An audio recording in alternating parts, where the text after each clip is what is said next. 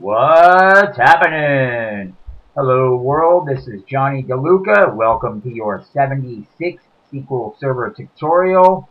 Today I'm going to show you how to perform a full database backup. So to begin, go ahead and connect to an instance of SQL Server, and then once you're there and good to go, let's go to our databases folder. Let's expand that.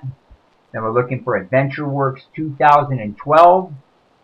We are going to right click it, then we're going to task, then we want to go to backup. Okay, now once we're here in the backup dialog box, you can select a different database to backup, but for now we're just going to accept the selected database, which is AdventureWorks 2012. You can also change the backup from full to differential. But now we just see right here, we're going to go ahead and accept full backup for now. In the next section, backup set, you can, right here, backup set, you can specify a name and description for the database backup. But for now, we're just going to accept the default, and you can enter a description if you like. And then after that, right here, also in that same section, you can specify when the backup will expire and can be overwritten by SQL Server. It should be noted that the backup files can be removed by using other tools and through the operating system. If you accept the default of 0, that means the backup never expires, which is what we want, so we're going to leave that there. Then down here under the destination section, you can specify whether you will back up to disk or tape. The tape option will not be enabled unless you have a device attached to the server, which you probably don't. So pay no mind to that at the moment. By default, the configured backup location is automatically included. If you had not created a device, the backup could have been stored directly in the location specified. Okay, but right now I want to show you what it looks like to add one. So we're going to remove this default location right here. So click remove. Okay, then we're going to click add, and then it brings up that this default location right here, which is what I want.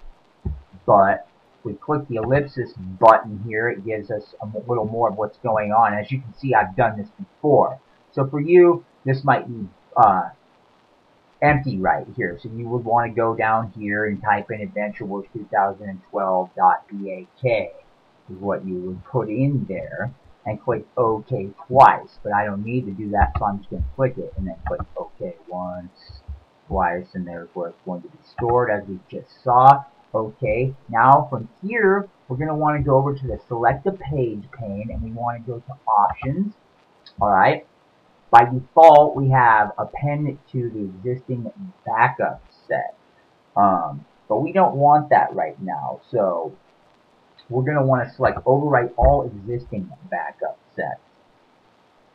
And by selecting this option, we will be emptying the backup set. If you accept the default choice to append, you will add a new backup file to the media set during each subsequent backup. In addition to deciding whether to overwrite, you can also choose to check the media set name and backup expiration. If you select this box, you can either enter an existing media set name or leave the media set name blank to create a new one. But we're going to leave it blank. Now, this right here, we don't need that right now, but something to be aware of.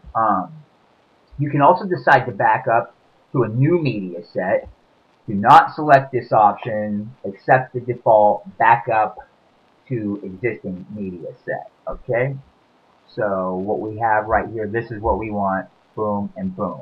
Okay? Now we have the reliability section, where we have verify backup when finished, we have perform checksum before writing to media, and we have continue on error.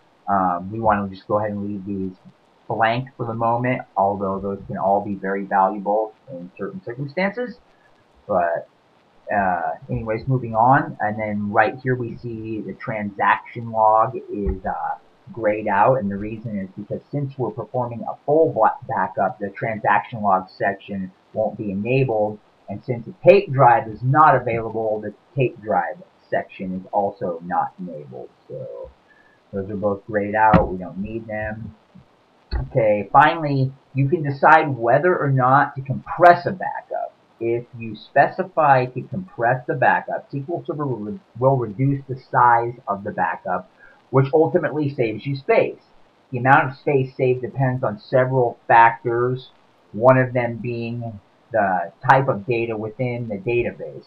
That would probably be the primary factor. Compression can be set at the server level or individually. For now, we're just going to accept the default and be good there. So we're going to go ahead and just click OK.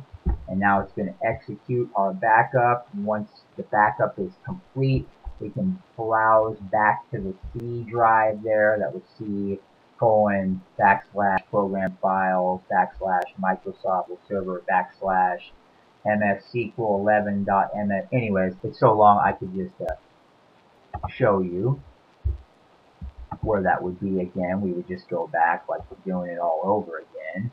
We wanted to see, and actually you already did see when I showed you how to remove right here and then add, and then we go to the ellipsis, and here's a shortcut to it. There it is right there. You should see the same thing now.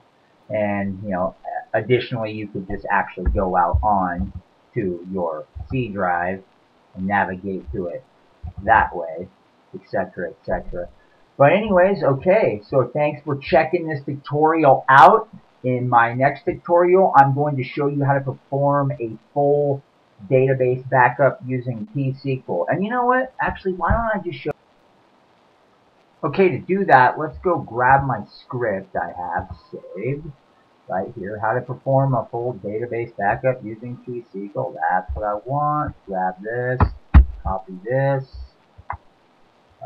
We can cancel out. We already did this. Alright, now we're going to go up here to our new query editor. Go ahead and type in the following T-SQL code and execute. Executing query.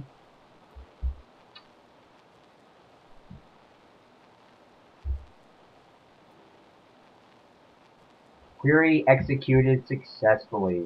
Pretty cool. Go ahead and save that script. You could use it later, modify it to back up different databases if you like. So now you know how to perform a full database backup using SQL Server Management Studio, as well as how to do it using T-SQL. In my next tutorial, I'm going to cover differential database backup. You're not going to want to miss either of them, so see you there. Bye.